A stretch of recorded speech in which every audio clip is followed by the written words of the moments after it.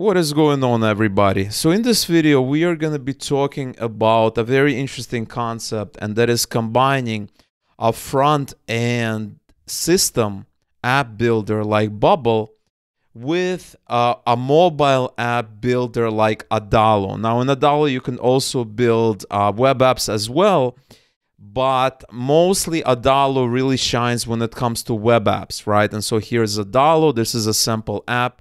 Very, very easy to build. And so let me explain to you the motivation behind this and why I think this is really cool and really useful.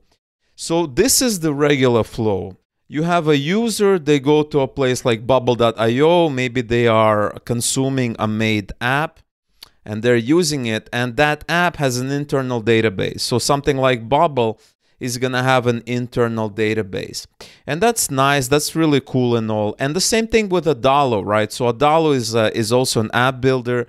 You can build a mobile app as well. You can also build web apps. And Adalo also has an internal database.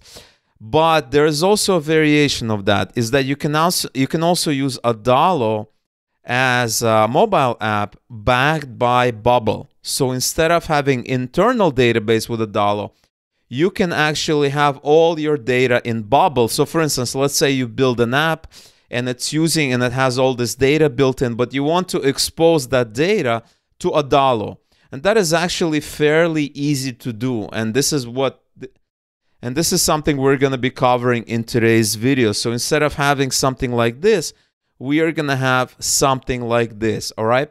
And so to start with, I'm going to go into my Bubble dashboard and we are going to create a sample database. We don't even have to create an app. We have to create a database and we have to expose it.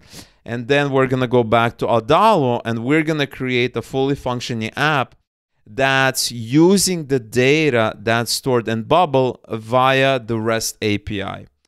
All right, so here I am in Bubble and I have a blank app here. I don't have anything built. And so if we go into data, I don't have anything in data. And so let's say we're building some kind of an app, maybe some kind of a movie database. Okay, so we're going to have movies and we're going to have actors and we're going to have maybe some other data as well. And then, maybe we're going to have a Bubble app.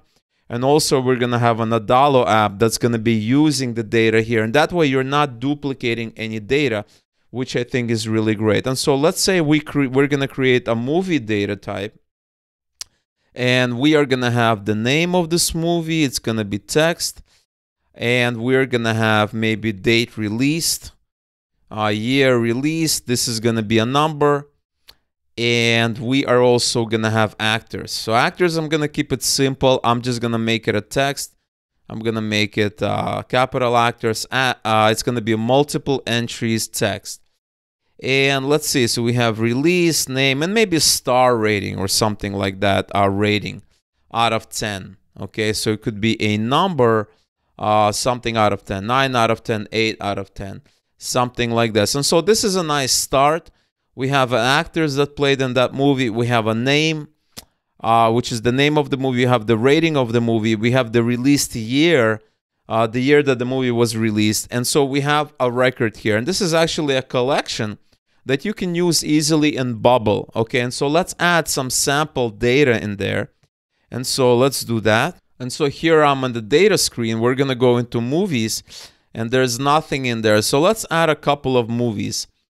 Just to test it out. So the first movie is going to be, let's say it's going to be Rambo. And you had Sylvester Stallone playing there. So we're going to put Sylvester. And let's say also Arnold Schwarzenegger played there as well. Okay. And maybe, okay, so we have two actors and maybe another actor, actor 3. Okay. And so actually, let's think of an actor, maybe Keanu Reeves, okay? So it's a star-studded cast there. And this was released, I don't remember when it was released, 1985 or something, depending on the Rambo. And this is obviously 9 out of 10. And the slug, we don't really have to worry about the slug. The slugs are typically when you are creating websites, web pages, but you can call it Rambo, okay? And so now we created one record with 3 actors. We have a name Rambo, we have a rating 9, And so this is beginning like as though we're building a regular bubble app, right? We can go out to the design, start dragging repeating components and all that, and do everything that you need to do. But we're not going to be building a bubble app. We're actually going to be building an Adalo app using the data here in this bubble app. So the first thing you have to do is you have to go into settings and you have to enable the data API. You're probably not going to have it enabled. You have to enable it. You're going to get this privacy warning, and it's going to send you to another tab. So you have to go back.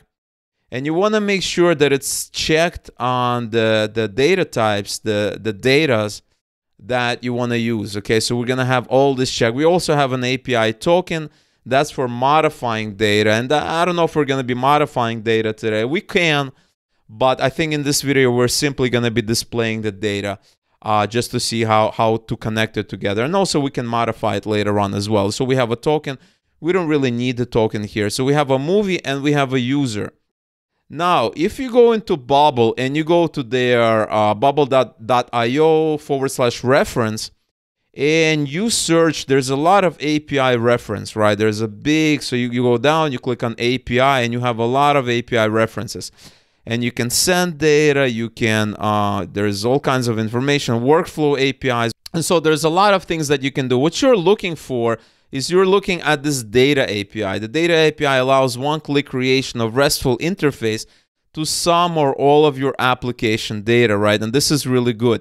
And it gives you kind of a pattern, the URL patterns that you're going to be sending the request. So it's going to have your app name here, and it's going to have your type name here, okay? And so if you have a custom domain, you're going to be using this, obviously.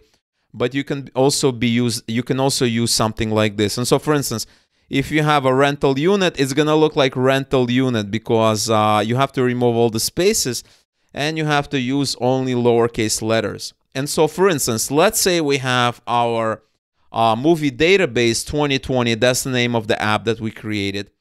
And we have all of this here. So what I'm going to do here is I'm going to try the sample request by putting in the data type. Okay, so we have the name of our app and the type of the data that we're sending. So if I issue that request, guess what?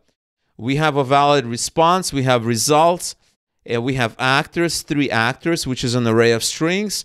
We have a name, we have all of this, and that's perfect. We also have a user, so I can also issue a request for on the user field.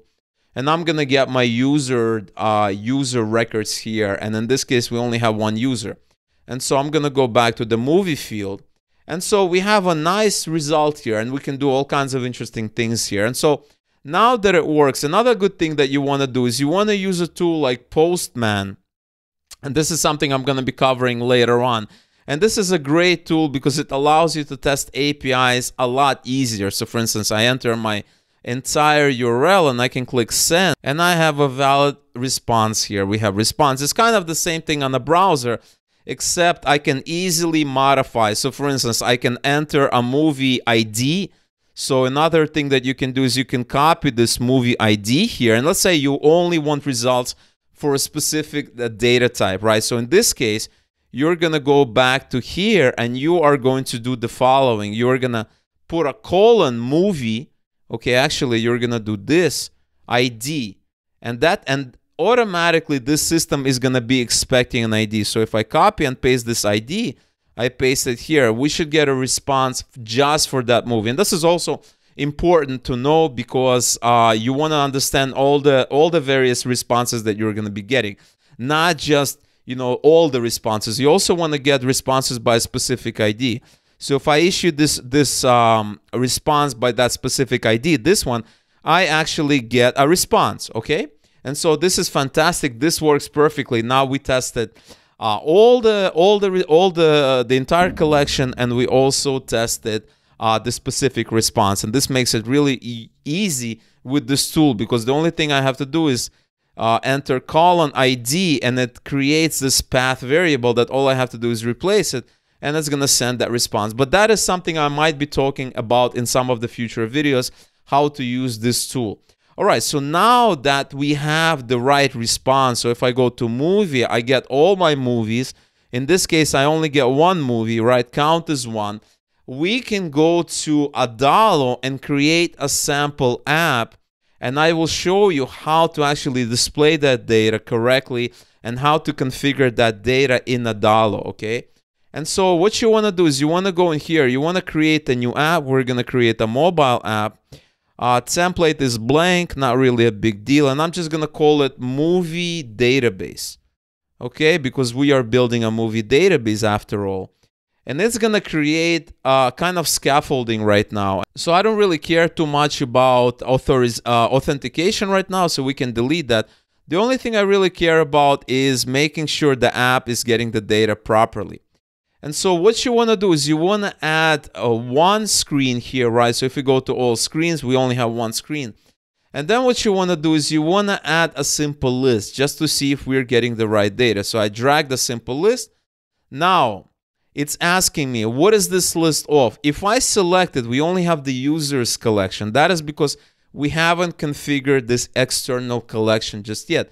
So in order to do that, you just go to the database here, and you click on, you can connect to API. So you can click on add connection.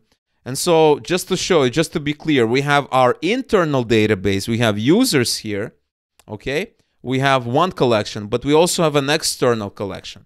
And in this case, we don't have any external collections because we haven't configured it yet. So you need to click on add collection and you need to call it something. So if I type movie, now I have a collection called movie. Now it needs an API-based URL. And what that is actually, this is this link right here. So if you copy this, what you got, what Bubble told you, and you go back here, the base is going to be exactly this, right? So it's going to be your entire link and just the name of the type, okay? And you can also configure auth parameters.